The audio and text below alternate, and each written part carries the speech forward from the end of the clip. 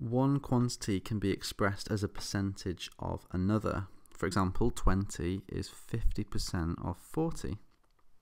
So let's take a look at another example that's a little bit more involved. So we've got Jimmy, and Jimmy scored 18 out of 20 on his maths test. Now I could ask you two questions here. I could say, what's 18 as a fraction of 20? Or I could ask you a slightly different question, but very similar. What is 18 as a percentage of 20? Well, we know, don't we, that fractions, decimals and percentages can kind of interchange. We can write them in different ways. And so what we're going to do is we're going to write it as a fraction first, and then we're going to convert it into a percentage. So, what is 18 as a fraction out of 20? Well, very simply, it's 18 out of 20. 18 twentieths. And we could simplify that fraction. Let's make that 9/10.